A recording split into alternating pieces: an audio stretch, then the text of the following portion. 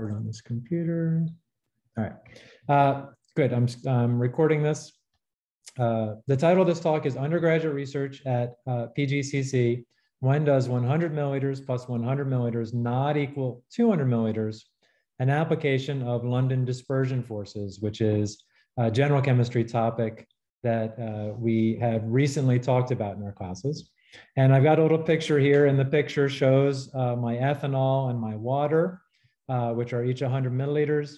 And when you add them together, you get 196 milliliters, not 200, and not a whole lot different, but from a chemistry perspective, it's definitely interesting.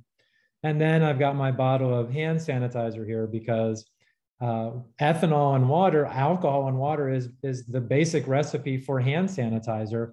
And hand sanitizer is a topic that during the pandemic has been very interesting and very needed, very, very useful topic.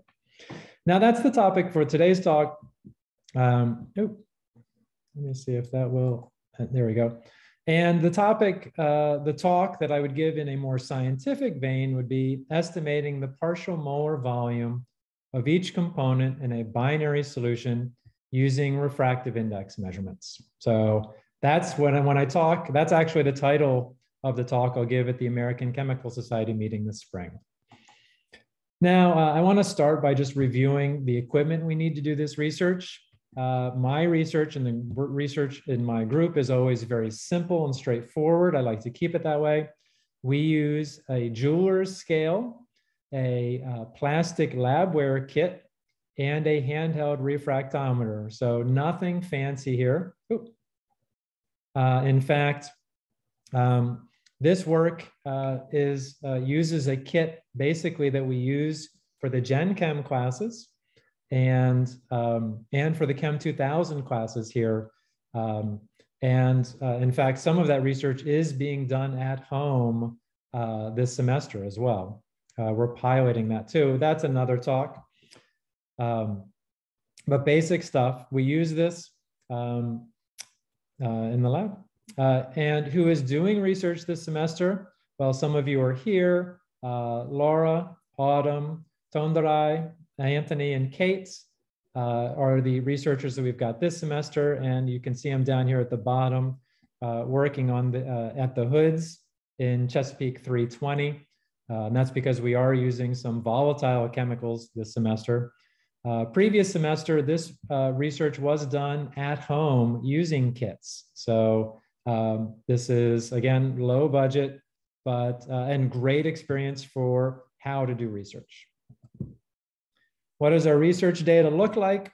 Well, it's pretty straightforward. We've got the mass of the beaker. We're using our scale. We've got the mass of water and the mass of water plus 2 propanol here. And then we use the handheld refractometer to measure something called percent Brix. And I'm not going to talk too much about percent Brix, but we do turn that into refractive index. And if there's a question, I can answer it later too. And what type of data do we collect? Well, this is actual data that we have collected. We collect data for refractive index of binary solutions. Binary meaning 2 component, and our 2 components are 2-propanol, which is also called isopropanol, and water. And this is Autumn's data, actually.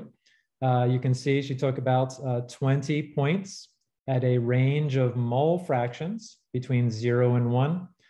And what's interesting about this, one of the many things, is that if you plot a straight line between the down here at 0, this is going to be pure water, and up here at 1 mole fraction, which is pure 2-propanol, that the data do not follow the straight line.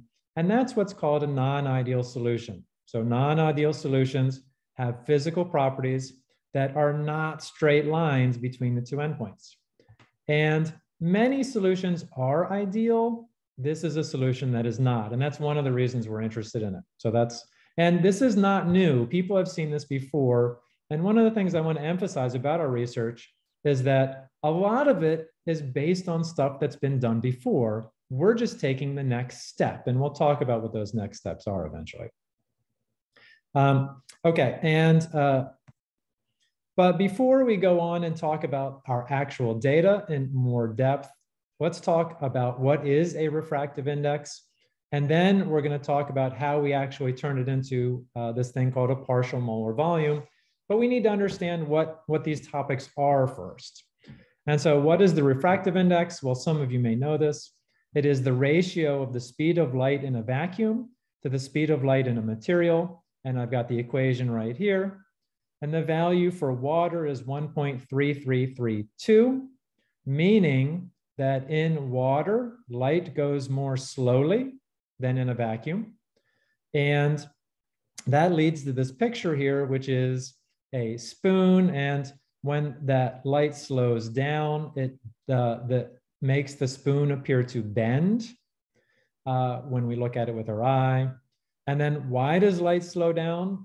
It's because light is interacting with the electrons circling the nuclei of atoms. That is literally what slows the light down, okay? So when we talk about a refractive index, we are talking about a way of measuring that we're relating to the speed of light in a material compared to in a vacuum. Well, for example, you can do this for many things. You can take the refractive index for different plastics, and you can see as light goes through a piece of plastic, the light bends because of this angle change. And there's a whole physics topic about what's called Snell's law and the law of refraction, and which again, we won't go into detail about, but light bends when it goes to different materials because the speed of light is different. And this leads to an interesting application about how to make things invisible. So you match the refractive index of a solid to a solution.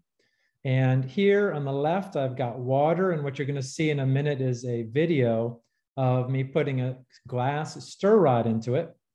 And for water, the refractive indices of the water and the stir rod will be different. For corn oil, we match the refractive index of the corn oil to be exactly the refractive index of the stir rod. So let's see if I can play this now.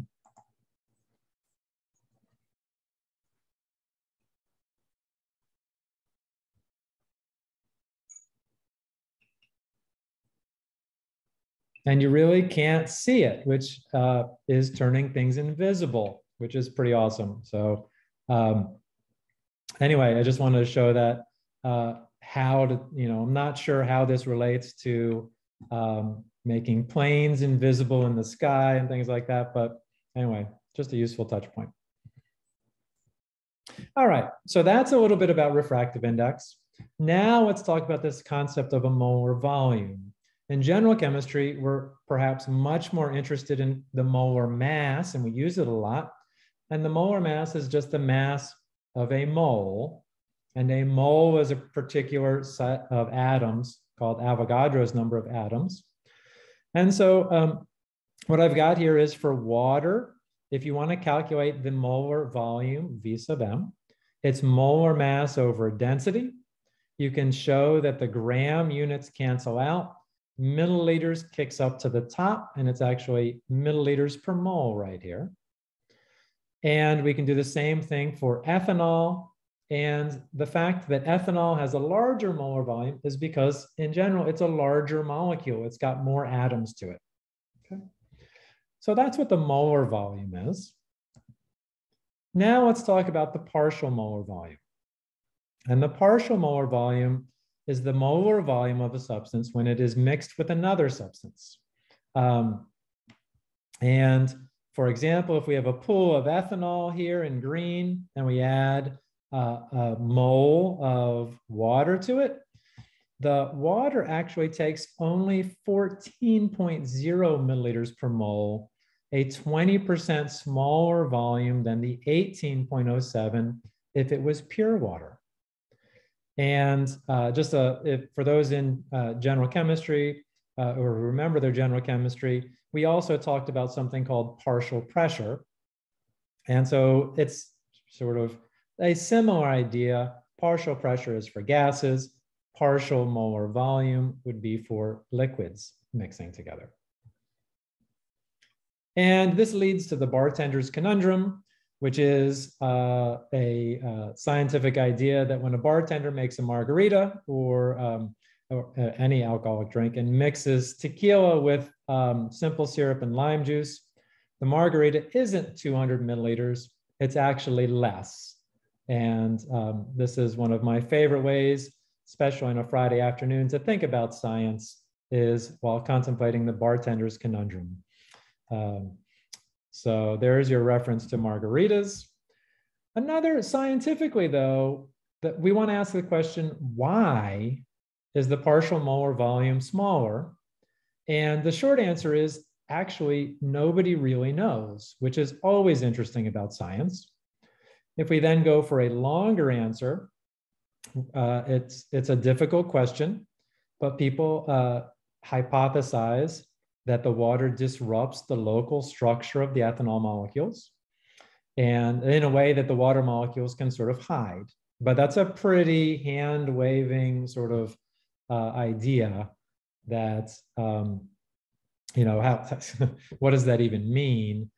And the longest answer that people are starting to do is they're starting to do computer simulations. And this reference down at the bottom is one such computer simulation. And you can use computers and quantum mechanics to model what happens when you put a bunch of water molecules in a bunch of ethanol molecules and actually see, do they hide? What does that hiding look like? What is the structure? And some initial steps have been made, but I think really we go back to the short answer, nobody really knows. And that's where the science comes in. That's, in yet another way. Now the effects are small, right? 200 milliliters becomes 196. So why do we care? This is always a good question to ask. And two reasons I'll suggest. One is the effects are small but measurable. And if you're bottling hand sanitizer and you put in, whatever percentages you need to make this with the active ingredients here, and you can see what is hand sanitizer, but it's 70% by volume ethyl alcohol, which is ethanol, with some other things going in there, including water. So it's basically an ethanol water solution. You want to make sure you get 8 fluid ounces and not 7.9. And so if you're making thousands of bottles of this, you better take that into account when you decide how you're going to make it. And then the more academic reason is, well, partial molar volume is the easiest partial molar quantity to measure, but partial molar free energy is important in determining when a reaction is at equilibrium. And what I like to say is nature is lazy. Nature always goes to the lowest energy state. And you can see that in physics, when a ball rolls down a hill, that is lowering the potential energy of the ball. In Gen Chem 1, we have what's called a reaction energy diagram, where potential energy of your reactants and products is plotted. And for exothermic reactions, the reactants lower their potential energy to become products. And that's typically how reactions occur, though not always. And that's because it's lowering the potential energy. And in Gen Chem 2 and beyond, you get into molar free energy and the partial molar free energy, because nature is lazy, and the lowest energy state it goes to in chemistry and in general is the lowest molar free energy state.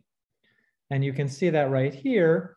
And another way of saying that it's going to the lowest molar free energy state is to say that the partial molar free energy of the reactants and the products are equal at this minimum.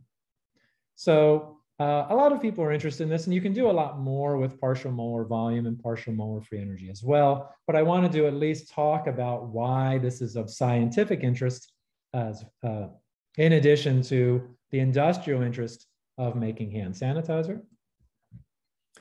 Now, we measure refractive indices. How do we turn these into partial molar volumes? We'd use something called the molar refraction. So that's the next concept we have to talk about. But molar refraction is a measure of the total polarizability. And total polarizability is another topic we relate to general chemistry because polarizability or total polarizability relates to London dispersion forces. And in my class, we picture London dispersion forces in the following way. Take two helium atoms, and the electrons are sloshing around and circling the nucleus. At any one particular instant, the electrons are on a little imbalanced, which creates an instantaneous dipole.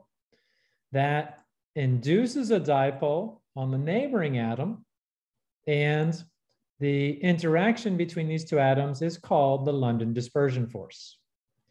And this, for helium atoms, all atoms and all molecules have these. If we then go to a bigger atom, this sloshing is even more, and you get stronger London dispersion forces, stronger intermolecular forces. So when you think molar refraction, which has the symbol R sub m, and we're going to see it a lot now, think London dispersion forces, which is already a topic that our Gen Chem students know about. Okay. And then I want to present the equation for molar refraction. It's right here. And the equation for molar refraction has N, the refractive index, and molar volume, which we've already talked about.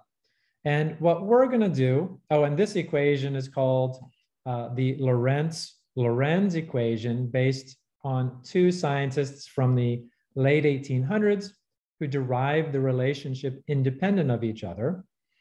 But what we're going to do is we're going to measure refractive indices. Those are the N values. We're going to have values for molar refraction and convert them into sort of turn this equation on its head. We have a couple more things to say about this.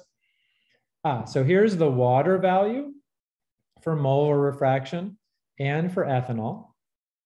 And the larger molar refraction value is indicative of the fact that there's more London dispersion forces, there's more polarizability, there's more electrons sloshing around the nuclei, the more nuclei.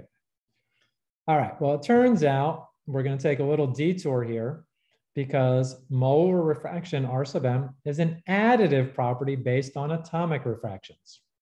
So if you take a single bonded carbon, hydrogens and oxygens, they each have these values for atomic refractivity, and you can basically add them up to get an estimate of the molar refraction of the water molecule. And you can see the value here for the calculated versus the experiment is not 100% accurate, but it's pretty close. And then we can do the same thing for ethanol here. And again, not perfect, but surprisingly accurate. And so what we're going to say is we're going to use our molar refraction values to relate our index of refractions, which we measure, to our molar volumes. So that's where we're going with this. Lots of calculations involved. One more thing I want to say about molar refraction, which is that for me, once I started delving into this, I sort of felt like I was having the new car effect.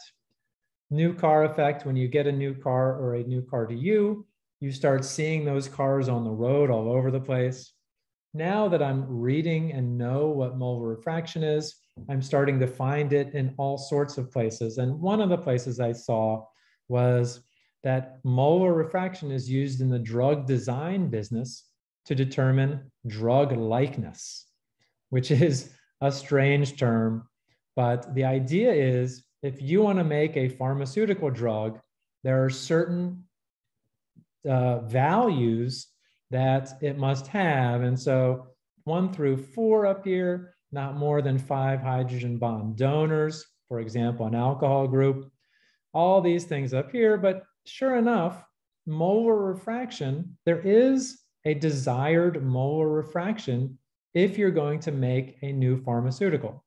And so drug likeness is a concept that uses molar refraction to design new pharmaceuticals, at least as one of the criteria, which is pretty awesome, I think. Totally separate topic than we're even talking about, but molar refraction relates. All right, so it turns out that molar refraction is a nearly linear function of solution composition, even for non-ideal solutions. And again, so what we've got our original equation for molar refraction. We're going to rearrange to solve for molar volume right here. And basically, once we measure the refractive indices, we will use molar refractions to get our molar volumes. That's where we're going with this. And so in the next slides, I'm going to start with the measure of the refractive indices of the solutions. That's the data that we take. And we're going to go through a series of steps to get to the partial molar volume. So this is all calculations, and let's see how we do. So here's the data that we said that we collected before Autumn's data. And remember, it's non-ideal because there's a difference between the green dots, which are measured values, and the ideal or linear relationship between pure water down here, which is 0 2-propanol, and pure 2-propanol up here. So the next thing I'm going to do is I'm going to plot this difference between these two on the next slide and call that the excess refractive index, or the excess refractive indices. So this is the difference between those green dots and the straight line from the previous picture. And then what we're going to do is we're going to take these values. We're going to assume that molar refraction is ideal. And then we're going to get what's called excess molar volume.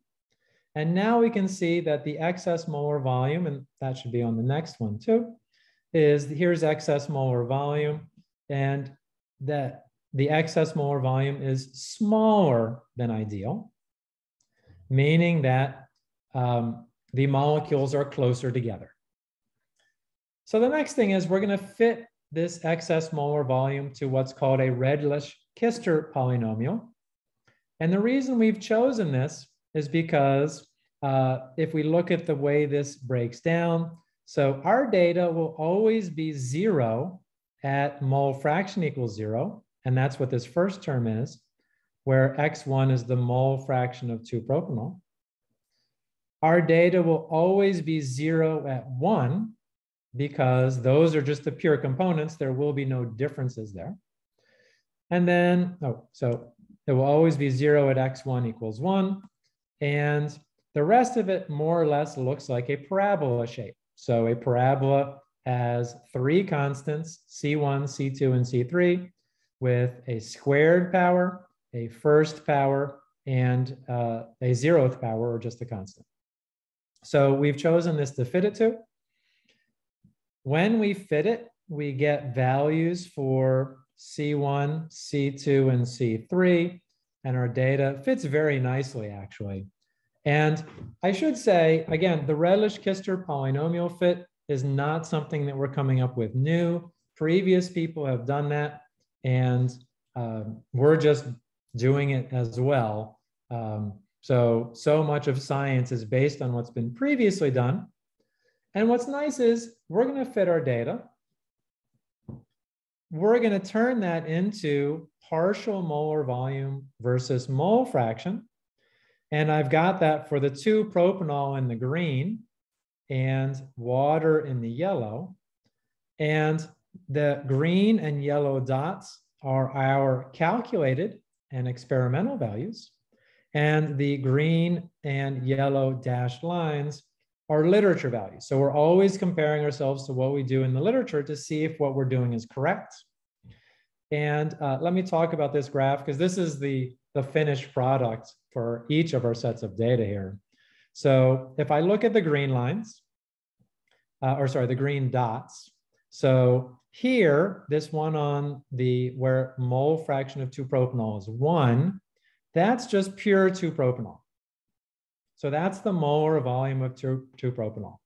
And as we put more and more water the molar volume or the partial molar volume of the 2-propanol decreases. And this is in effect that the 2-propanol is hiding amongst more and more water molecules. And for the water, the same thing. Here's pure water. As we add more 2-propanol, we are seeing that the water, the partial molar volume decreases, and the partial molar volume decreases because the water molecules are hiding in amongst the 2-propanol. And what I would say is comparing it to the literature values, we are qualitatively able to predict. So we see decreases, but our values are off. So, that's based on the fact that we're measuring refractive indices. We're assuming that the molar refraction is ideal, and that's not perfect, but it's a good approximation. And we're turning them into partial molar volumes. So my analysis of this is we're doing good work. We're qualitatively predicting the trends, but we're not 100% accurate. Always good to be critical of your own data. But what's great about this is we can then do data for other systems. And these are other systems that nobody has ever done before. So there's no literature values. And we chose N-heptane 1-octanol. N-heptane is a organic molecule with non-polar, that's the word I'm looking for. While 1-octanol is a polar molecule, we can repeat the process, and you can see that our data shows, again, negative excess molar volumes. And we can turn those into our partial molar volumes, and we see some interesting things here. We see some very, very much some interesting things. And there's no data out there. So I can't compare it to the literature values. There's no literature.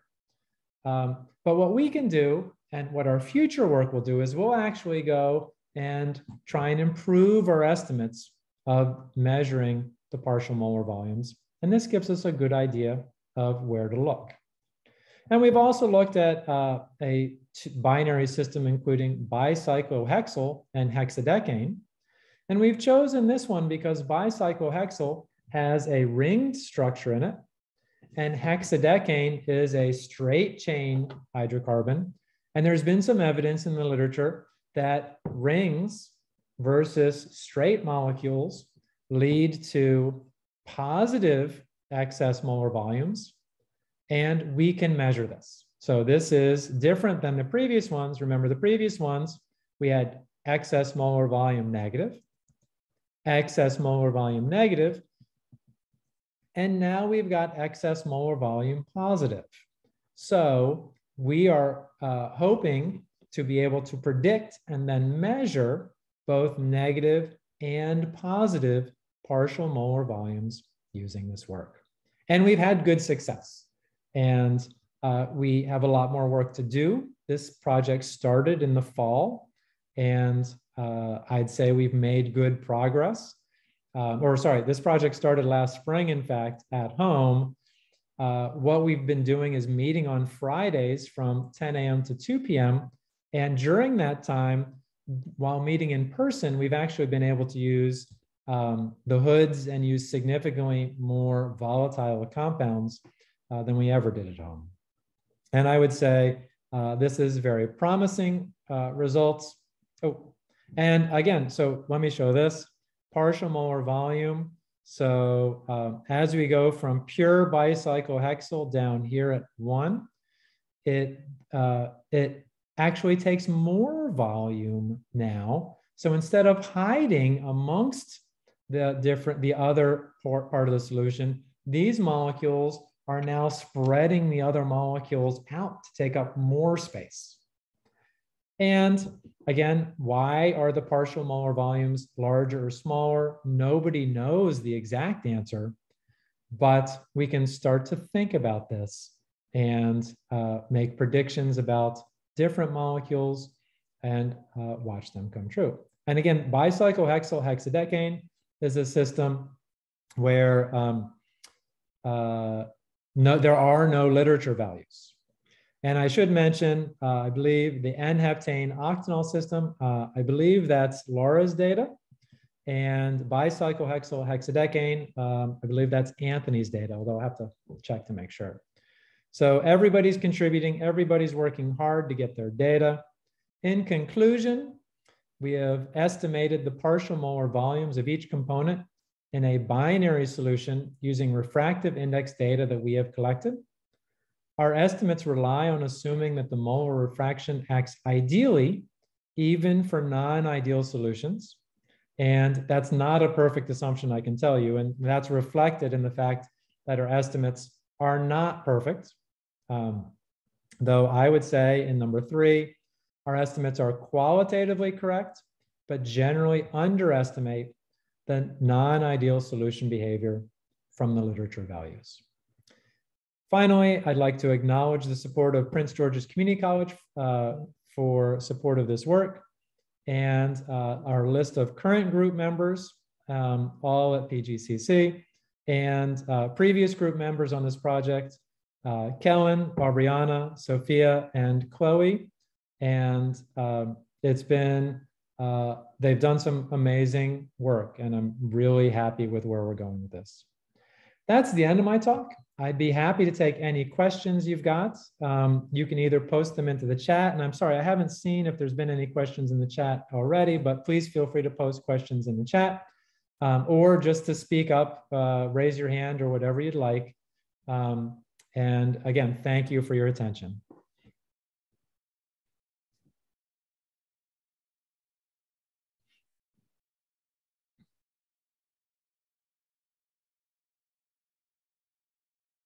Now go back to some of our data, actually.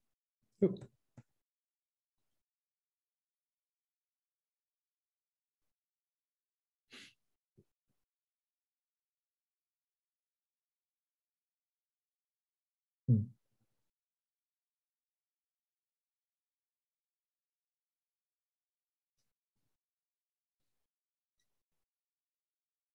Yes, I'm very happy to share. Glad to hear. Yes, the student researchers have done some really amazing work. And again, so the idea behind this work is, so what have our students learned? Not only have they learned about the science, they've done a lot of Excel work. They've kept notebooks. They've used, so we've got a safety protocol in our lab. They have to get safety training to work on this project. And the topic,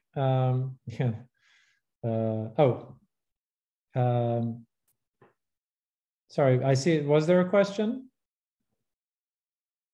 Okay. And the topic touch, so we can have students who are, I have Kate, who is in, who I showed her data at the beginning. Kate is in Chem 1010 right now. And all of the other students are Anthony's in Chem 2000. Laura, so Autumn is in Chem 2000. Laura is a previous Chem 1010 student. Let's see. Tondarai is actually a high school student that I was connected with. Yep, and Kellen, I met and has worked on previous projects. Aubriana is a Chem 1010 student. Sophia is a PGCC student that I was connected with. And Chloe is a student from Sacramento City College, where I used to teach. So just amazing work. So Dr. Miller, I have a question. So the students that are in your class, how do you get them involved in the research? Do they come to you and ask, I want to do some research, or do you just put out what you're doing and then they just follow suit with you and say, hey, I want to participate with that? What does that process look like for students to get involved? Yeah, good question, Calvin. Thank you. So I do talk about research in my class. In the past, I've done presentations either during, including during STEM week, but I also just did a presentation way back at the very beginning when I first got here, almost 2 years ago at this point, and publicized it amongst the chemistry faculty, students, and Tracy's actually, and the STEMS Collegian Center has been really helpful because I think Autumn and Kellen were both students that came to my presentations or came through the STEM Collegian Center. So, but I talk to students. I reached out, I think, correct me if I'm wrong, Laura, but I think I reached out to Laura because Laura was just a very active student in class. And I said, hey, would you be interested in doing research? And I was fortunate that she was. Kate, I know at the beginning of this semester, I had some openings. And so I I sent an announcement in my classes and said, hey, I've got some openings. If you're interested, let me know. Actually, Kate and Anthony both contacted me and got into the lab. So it's one of the nice things about doing research about Gen Chem topics is that I can bring the research right into the class. I can say, hey, I'm doing research on that's related to London dispersion forces. I'm doing research on basically how we make solutions, and how we make solutions we talk about in like the third week of class. So yeah, always, looking for good students, talking to students about the research. Well, thank you. Yeah. Yeah, and if I can just say something, I just want to say thank you, because during the pandemic, I think a lot of students are trying to find something to do, something extra to do. And yeah, you just made it available to the class and just like offered it up. So I appreciate that. Oh, sure, Chloe. Yeah, no, and Chloe also did research last spring during the pandemic at home. And I should say at home, so the basis of this work, we used the kits that we're using, the at-home lab kits, and the students had basically water, and they had to purchase, I think we used 91% isopropyl alcohol, which is 2-propanol is isopropyl alcohol. And so the beginning of this research was it can be done at home because it uses over-the-counter materials. So, and we did not use bicyclohexyl or hexane or heptane until we got into the lab itself and could use hoods. But anyway, yes, so very, and if I can say just one other thing, I think that being able to do the at-home lab kits for general chemistry courses really helped me to think about how to do research as well. So there's really a synergy there. And the overall goal is, for me, and this is another subject of my research, is can we and how can we do very well online chemistry courses that include labs? And sort of my next topic, or one of my active areas of research that I started working on this semester, is how do we incorporate course-based undergraduate research into Chem 1010 and into Chem 2000, because getting students doing research face-to-face, but also at home, it's a proven technique for keeping them involved in STEM courses and majors, getting them interested. So anyway, as always, ask a simple question. I tell you how to build a clock instead of what time it is. But any other questions?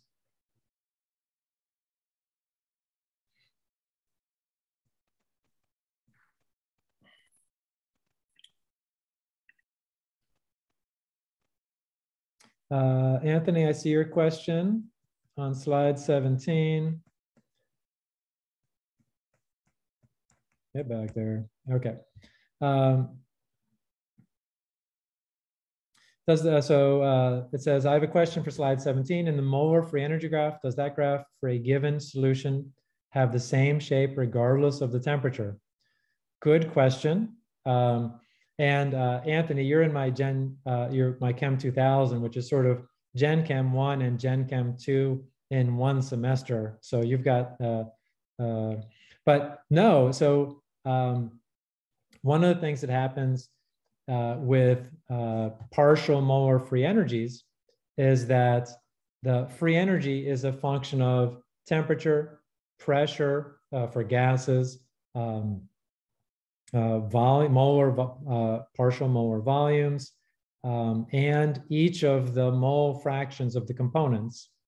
And so we don't do it in Gen Chem 2 or in Chem 2000, but when you move on to a course called physical chemistry, which chemists and chemical engineers end up taking, you actually start, right? You have to take the partial derivatives with respect to 3 or 4 different variables.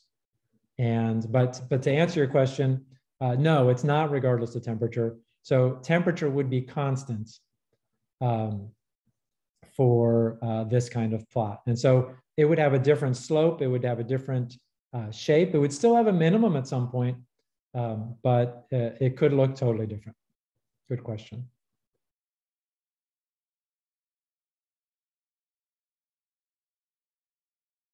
Any other questions?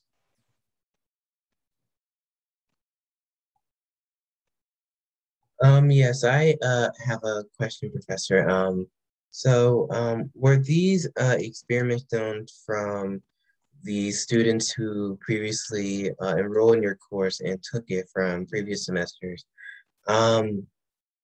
Was this from the finding the refractive index and Brix of other food substances, just like you've been teaching us at Chem 1010? Yes, Kevin. You guys were sort of my guinea pigs this semester because you were the first ones to use the handheld refractometers in Chem 1010 class. But think of it this way. 2 or 3 semesters ago, when I developed the kits, I keep adding little things to them. And this semester, I added the handheld refractometers. And Kevin, you all had different projects where you had to just measure a substance that had never been measured before, like baking soda or something like that. I'm not sure which substance you did. I used baking soda and which is the other one? Oh yeah, NaCl. Yeah. Right. NaCl was the one where I gave you the data for so you could compare.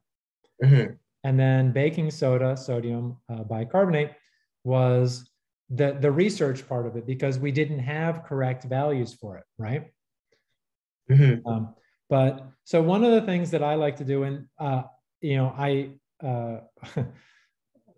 sometimes even over a margarita on the weekends, I like to think about how our students can do new things using the simple techniques we teach in Chem 1010 and general chemistry.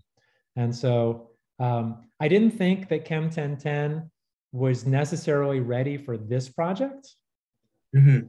but I knew you were ready for something. And now my Chem 1010 students are perfectly situated to join my research group because you've already used the handheld refractometer, right? Mm-hmm. Mm-hmm. Yes, I did. And so actually that brings up a good point, Kevin. I'm just posting this in the chat right now. So that is a link to a Google form. And okay. So it's unfortunately, right, as far as, well, let's say my plans are that my group is full for the spring. But the form asks if you're interested, if you're going to be at PGCC next year and you want to join my research group, fill out that form and just let me know you're interested. And I will reach out to you to see if you're still interested for fall 22. Unfortunately, my group right now is about as big as it can get with me managing things. But anyway, so if you're interested, Kevin, I'd love to have you fill out the form and we'll just keep in touch. But I'd like to, if possible, grow not only my group with new projects and continuing these projects, but also if we have enough students who are interested, then we can reach out to other faculty and see if they'd like to do research projects as well. And It has piqued my interest. So, what projects do we conduct and complete specifically? Is it similar to the projects that we have been doing here in Chem 1010 that you've been showing us with lab kits, or? Well, so good question, Kevin. So one of the things you'll learn, and this is what I learned when doing research in undergrad and grad school, is that so I don't, I'm thinking of projects, but I never know which project is going to come to be the project for the next semester. So what some people, when they go to graduate school, they know what they want to work on, right? I was not like that. I just knew I wanted, when I was an undergrad, I knew I wanted to do undergraduate research. And I knew that I wanted, and when I went to grad school, same thing. But, I didn't pick a project. Like, I didn't know what I wanted to work on. I just knew I wanted to work. And so I ask that my students do the same thing, which is know that you're going to be learning new things, know that you're going to be developing research skills that are useful when you transfer or when you're out in the workforce. But I don't exactly know what the projects will be, because I don't know where this project's going to be after this year. But so I don't have a good answer for you. I can tell you that one of my projects that I'd like to get going next year is that, okay, this research, I told you, we actually, let's see, I don't know if I can find it here. So we actually estimate the partial molar volumes using the refractive indices. Well, I think that's next year what we'd like to do after we finish this project or make more progress is that I think we can measure the partial molar volumes directly. And I don't think it's that hard. And I don't think it's been done before, certainly not in a Gen Chem lab or a community college. So one of my ideas is instead of using the handheld refractometers, to actually measure the partial molar volumes directly. And that's a whole nother conversation, but that's a possible project. And I'm pretty sure it will work. We'll see though. Okay, thank you. Yeah, but definitely sign up if you're interested. And then so Fridays 10 to 2 is typically when I like to do my research. So I'll plan on doing that again in the fall. And yeah, so we'll see. Okay, thank you. That has piqued my interest, actually. Excellent. Since I'm a science student. Awesome. We have time for one or two more questions. Nilanti, when you read research articles, you keep changing your mind. Yes. Yeah, no. So it's very interesting. And Nilanti and I have talked about the fact that Nilanti wants to get involved in research at some point. And what I love, and I guess I should say, so my research, so there's two types of research really. Like there's the research that develops new science, and I guess mine's in there, but mine is more about developing new chemistry education materials. Okay, so new labs, new ways of teaching, which is research, but it's not like I'm going to ever win the Nobel Prize for what I'm doing. I'm not coming up with, if you've heard of CRISPR technologies to edit DNA, that's cutting edge stuff. My projects, they're simple, they're publishable, and they're publishable in education journals, not in Science magazine or Nature. Laura,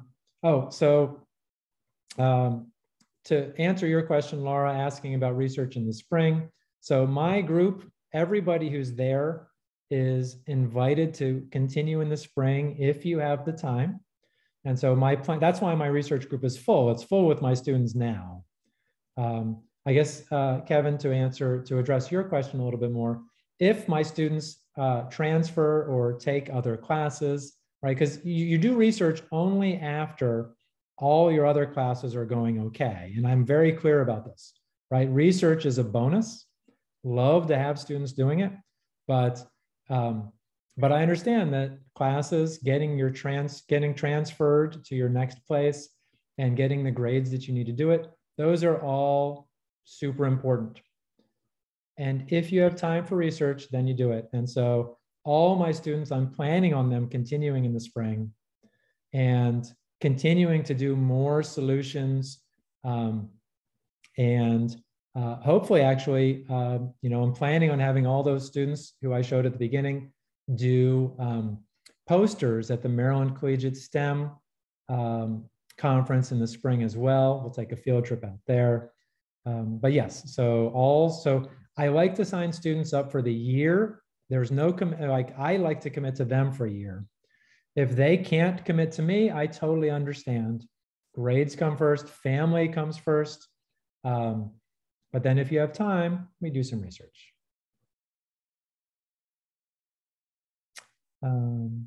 Stefan, yes.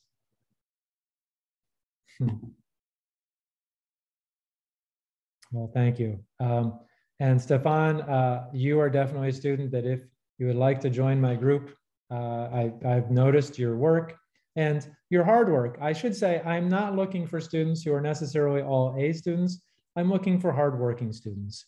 And I've made offers to A students to be in my group. I've made offers to C students to be in my group, and B, A, B, C, anywhere in there. It's the hardworking aspect. And what can you do with this research afterwards? These are resume items. These are recommendation letter items. So if you're in my group and you transfer to Maryland, say, and you need a letter that's because you want to do research at Maryland, right? That's the next step. Then you can, then I will write you a letter. And eventually I'd like to build relationships and just sort of funnel students into groups at Maryland or, at Bowie State, at UMBC, Towson, wherever you're going. So, and I've had students who 3 or 4 years later, they're finally ready to do research. And so they ask me for a letter of recommendation to do research. So, or a job. I mean, that's part of the job that I do too. And I'm more than happy to do it, is write letters of recommendation. I mean, that's why I got into this research actually, is because I saw that our students at community college were just as good, if not better, than a lot of the students at University of Maryland, Bowie, wherever. But they couldn't do research, and they were often missing opportunities to do research because by the time they transferred and by the time they got their feet wet and were ready, they were ready to graduate. And so anyway, it's all part of the Rube Goldberg machine that's going in our faculty's minds here as we think about how to serve our students. Stefan, keep in touch, fill out that Google form that I just submitted, because I'll definitely be getting in touch with those people. And hopefully we'll be able to accommodate as many students as possible. Well, I know we're just, I wanted to keep this at about an hour. We're just about there. I think I'll just wrap up now, and you can always email me. And if anybody doesn't have my email address, I'm typing it into the chat right now. Email me if you have, let me email everyone.